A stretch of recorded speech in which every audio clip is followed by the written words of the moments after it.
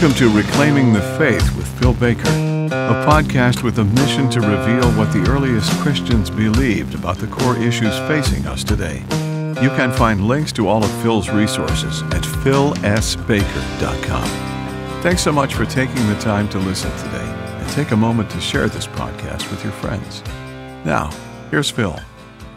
Hey y'all, this is episode 94 of Reclaiming the Faith. This is part 2 of a 3-part series I'm doing on TULIP versus the early Christians. Essentially, I'm looking at what the earliest Christians would have to say about the 5 points of Calvinism known as total depravity, unconditional election, limited atonement, irresistible grace, and perseverance of the saints. And in this episode, I'm going to be looking at specifically unconditional election and limited atonement. If you're blessed by this episode, please consider leaving a rating and review on my Apple Podcast channel, Reclaiming the Faith. Also, I want to let y'all know that just a few days ago, I released a new album called Kingdom Come, and you can buy this 10-song album on iTunes or Amazon Music, anywhere that digital music is available for purchase or streaming. So go check that out, please. Phil Baker, Kingdom Come.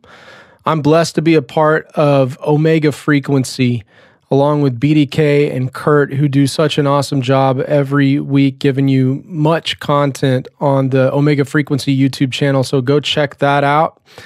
And finally, the early Christian quotes I use can be found on the CD-ROM version of the Ante-Nicene Fathers, which you can purchase for $5 on the Scroll Publishing website, scrollpublishing.com. All right, well, without any further ado, let's go ahead and get episode 94 rolling.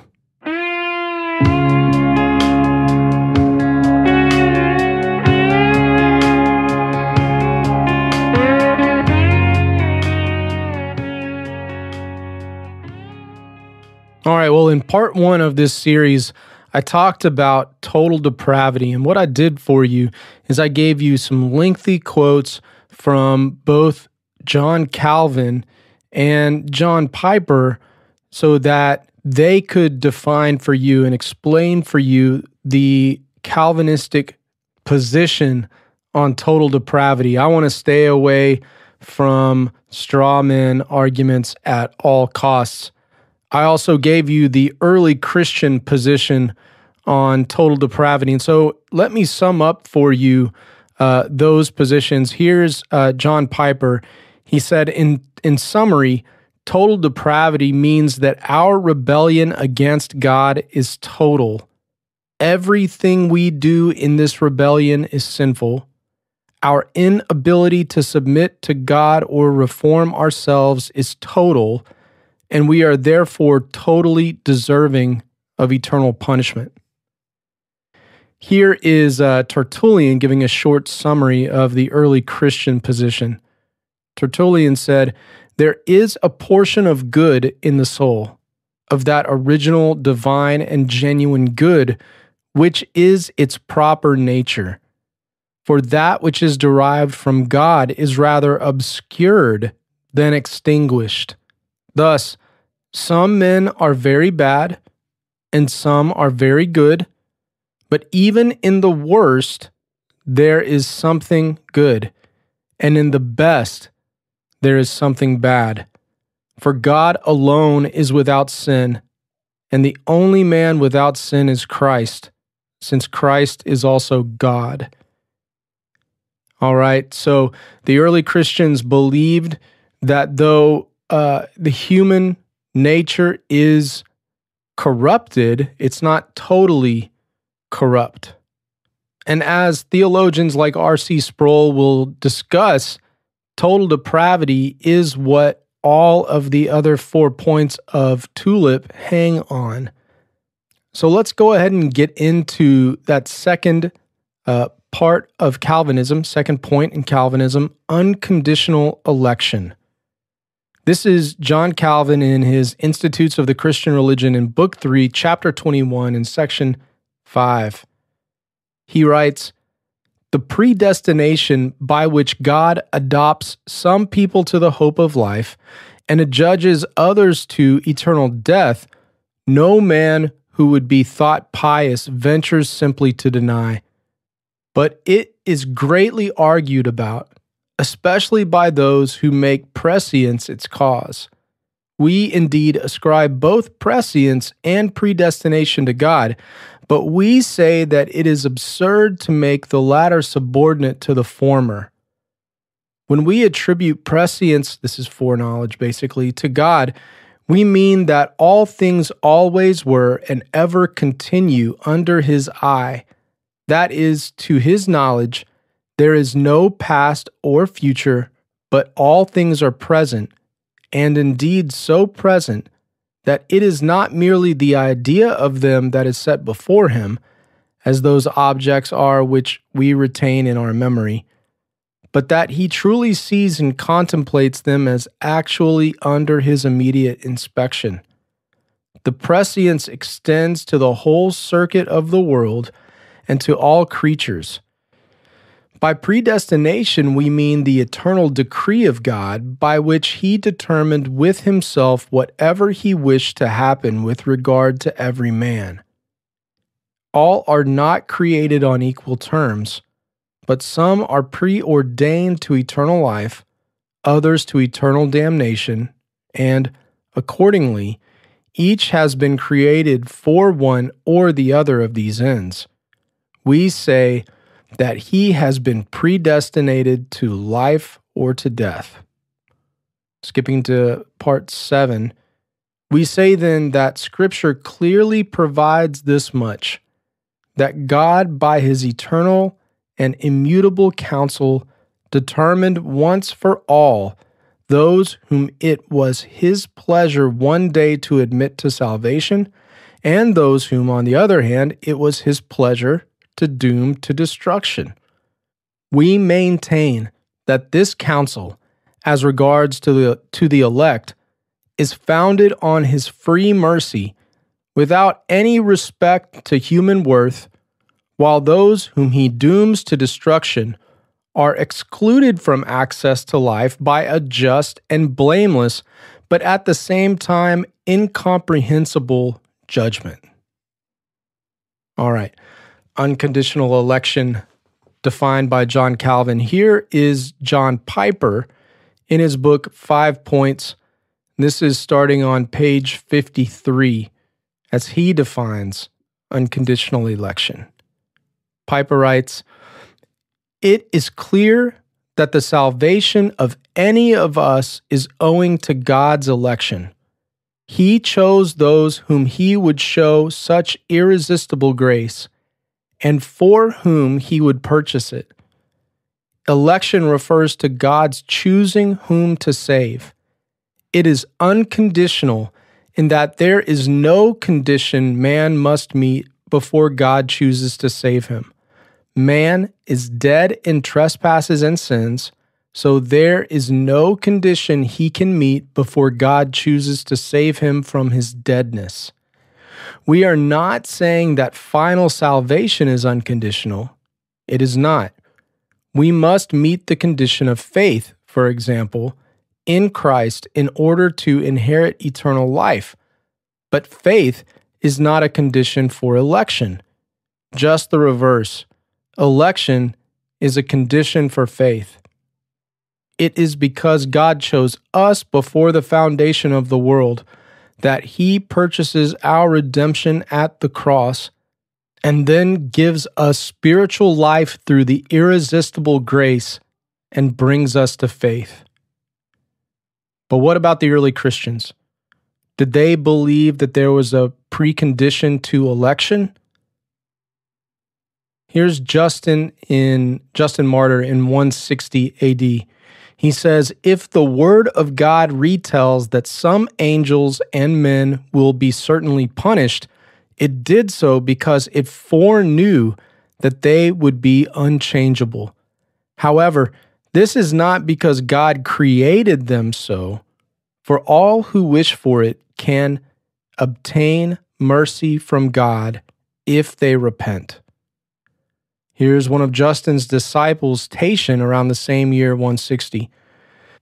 The power of the Logos has in itself a faculty to foresee future events.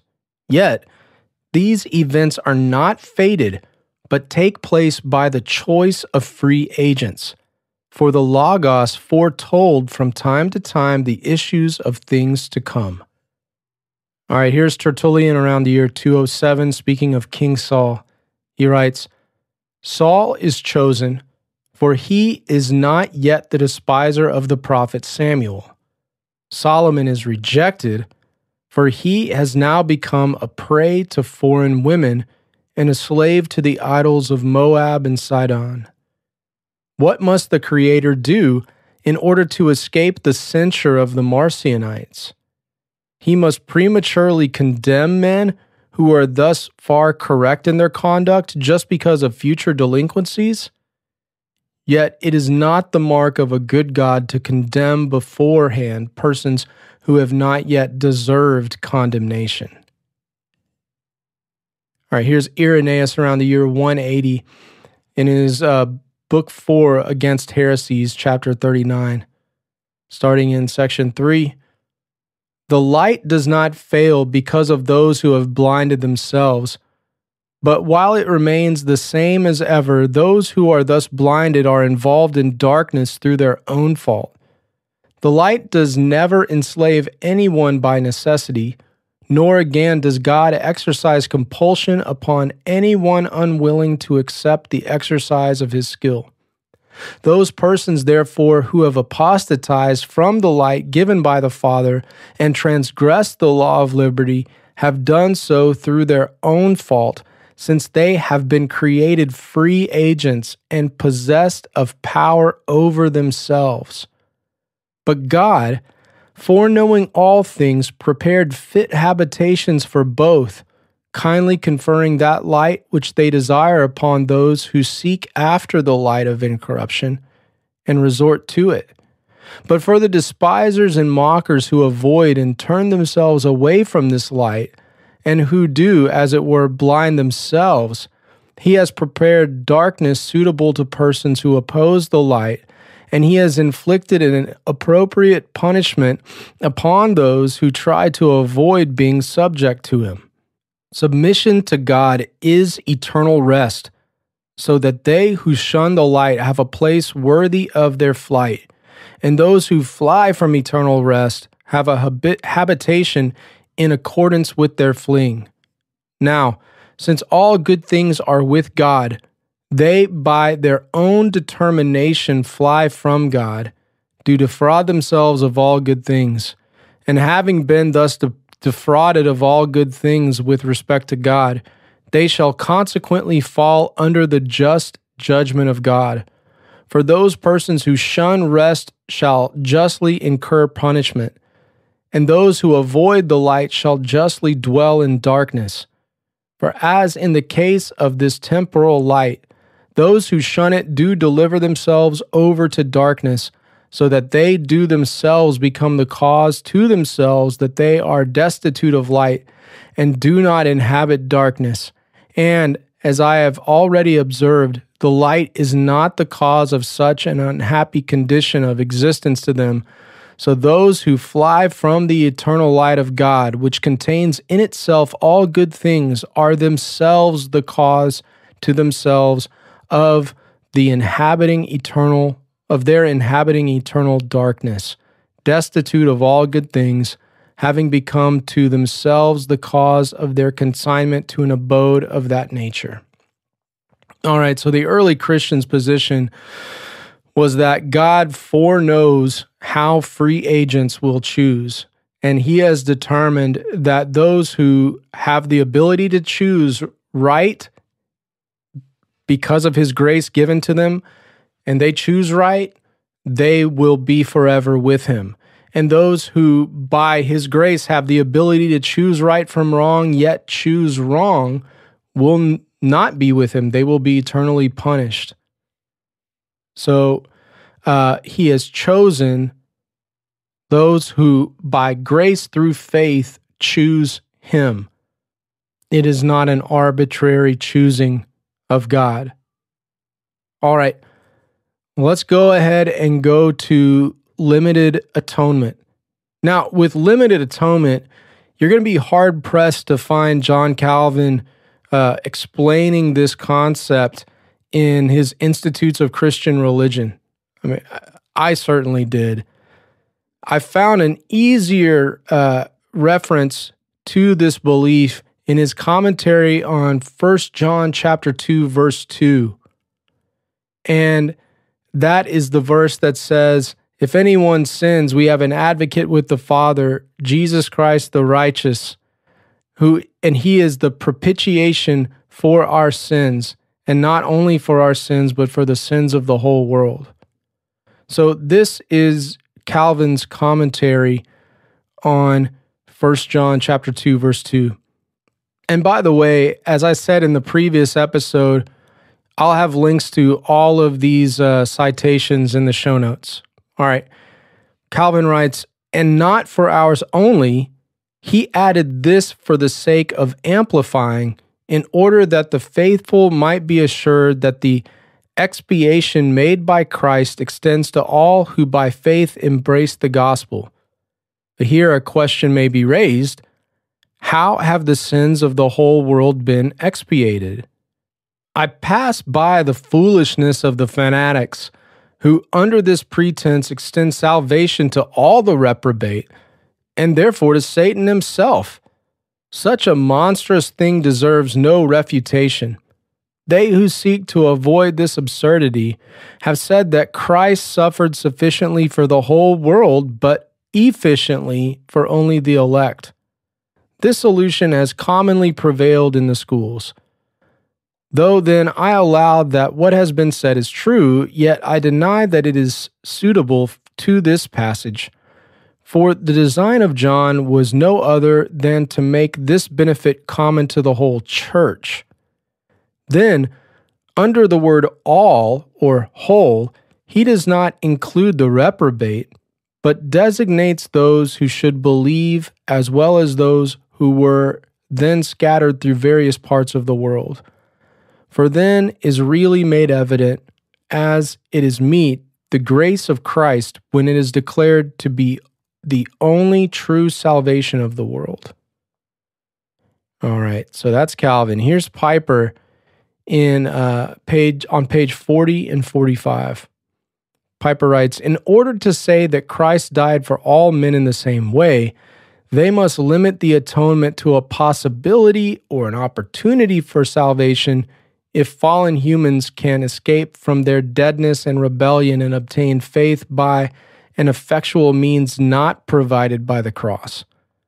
On the other hand, we do not limit the power and effectiveness of the atonement. Rather, we say that in the cross, God had in view the actual effective redemption of his children from all that would destroy them, including their own unbelief. And we affirm that when Christ died particularly for his bride, he did not simply create a possibility or an opportunity for salvation, but really purchased and infallibly secured for them all that is necessary for them to get saved, including the grace of regeneration and the gift of faith. In the death of Christ, God secures a definite group of unworthy sinners as his own people by purchasing and guaranteeing the conditions that they must meet to be a part of his people. The blood of the covenant, Christ's blood, purchases and guarantees the new heart of faith and repentance. God did not do this for everyone. He did it for a definite or particular group, owing to nothing in themselves. All right, so just very clearly, you can tell that Piper and Calvin are saying that Christ only died for the church. All right, so here's Justin Martyr in Dialogue with Trypho the Jew around 160. This is in chapter 95. He writes, "Christ took upon himself the curse due to us. For the whole human race will be found to be under a curse. For it is written in the law of Moses, cursed is every one that continues not in all the things which are written in the book of the law to do them. And no one has accurately done all, nor will you venture to deny this, but some more and some less than others have observed the ordinances enjoined. But if those who are under this law appear to be under a curse for not having observed all the requirements, how much more shall all the nations appear to be under a curse who practice idolatry, who seduce youths, and commit other crimes?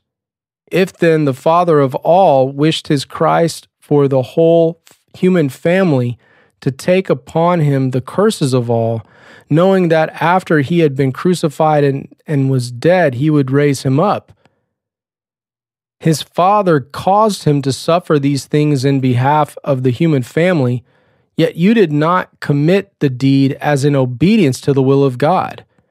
For you did not practice piety when you slew the prophets. And let none of you say, if his Father wished him to suffer this, in order that by his stripes the human race might be healed, we have done no wrong.